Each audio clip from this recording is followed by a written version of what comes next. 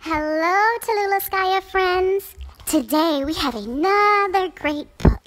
It's Walt Disney's Cinderella. Once upon a time, there was a girl named Cinderella. She lived with her stepmother. The stepmother did not like Cinderella. She made her work very hard every day. Cinderella had two stepsisters. Their names were Drizella and Anastasia. The stepsisters never had to work. They just pranced around the house in their fancy dresses. And they always made fun of Cinderella because her dress was so plain. One day, a letter came to the house. "Drizella, Anastasia," cried the stepmother. "Listen to this." She read the letter. It said, "The king is giving a ball tonight. His son, the prince, will choose a wife. Every girl in the kingdom must be there."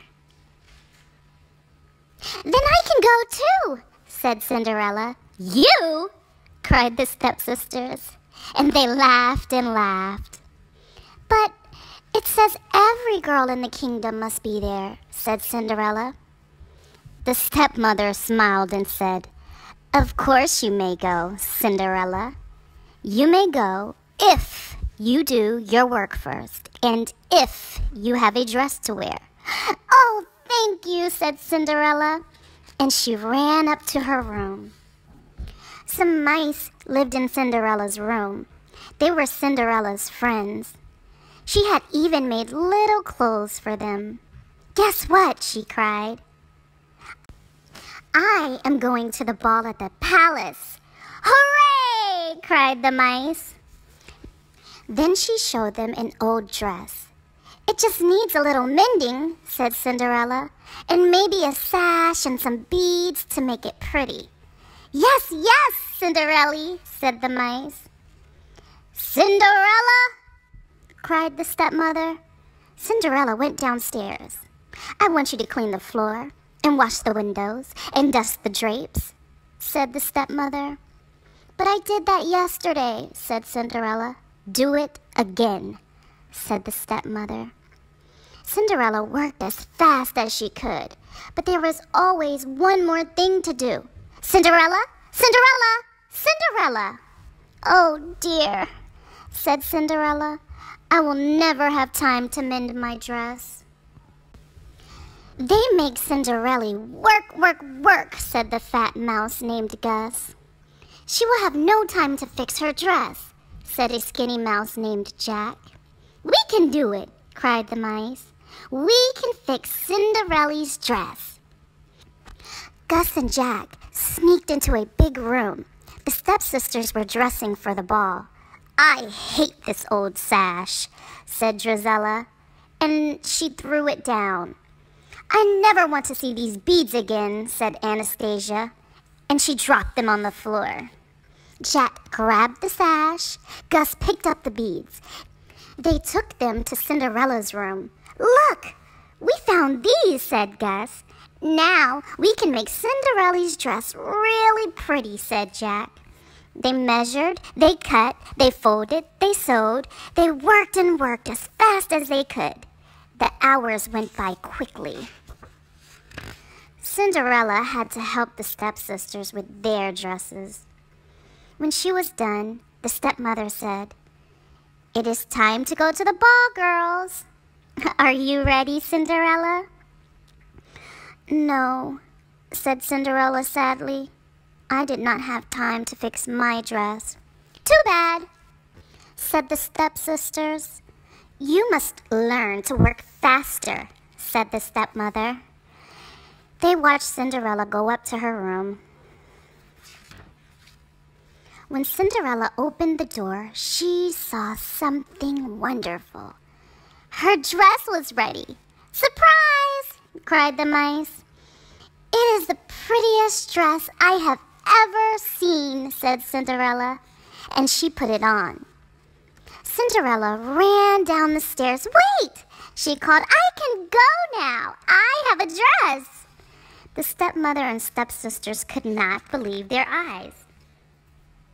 "My sash!" cried Drizella. "My beads!" cried Anastasia. They ripped off the sash and pulled off the beads. Cinderella's dress was ruined. "Come along, girls," said the stepmother. "The prince is waiting for you." And off they went to the palace. Cinderella was left behind. Cinderella ran into the garden. The mice ran after her. "How I did wish to go to the ball," said Cinderella. "But it's no use. Wishes never come true." "Never, my dear?" said a voice. Cinderella looked up. There was a little woman with a wand. "I am your fairy godmother," she said. "I am here to give you your wish."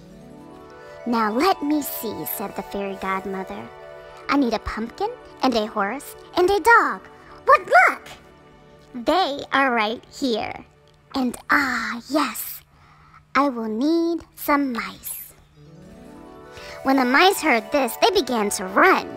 But the fairy godmother stopped them with her wand. "Now for the magic word," she said.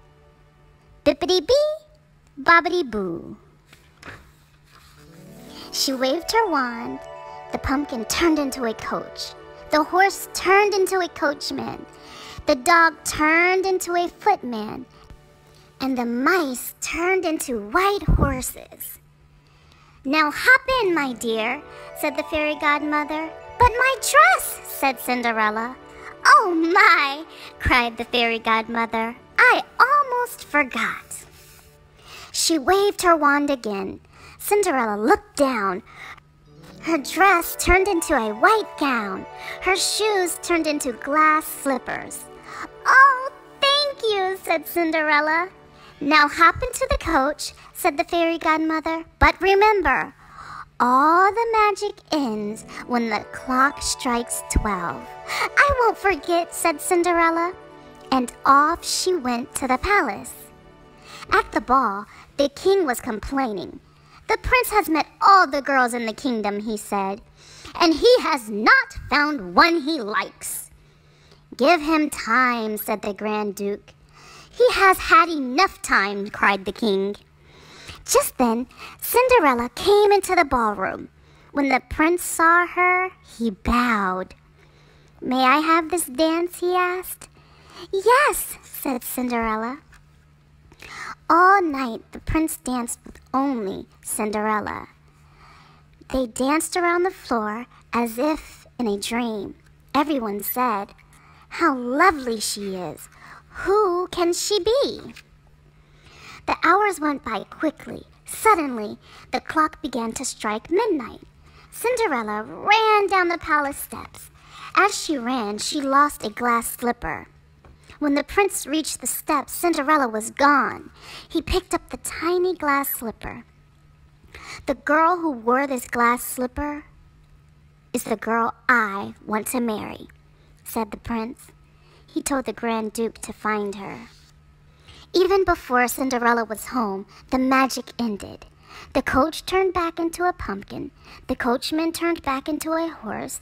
The footman turned back into a dog. And there were Cinderella and the mice, just as before. The next day, the Grand Duke took the glass slipper to every house in the kingdom. At last, he came to the house where Cinderella lived. Cinderella was up in her room. First, Drizella tried on the slipper. Her foot was much too long. Then Anastasia tried the slipper. Her foot was much too wide. "Are there any other girls in this house?" asked the Grand Duke. "Nope," said the stepmother. Just then, Cinderella came downstairs. "Who is this?" asked the Grand Duke. "She is only the maid," said the stepmother. "I don't care," said the Grand Duke. "She too must try the slipper." It fit perfectly. Then Cinderella reached in her pocket and pulled out the other glass slipper. The Grand Duke bowed to Cinderella. "You are the girl the prince says he must marry," said the Grand Duke. So Cinderella went to the palace and married the prince.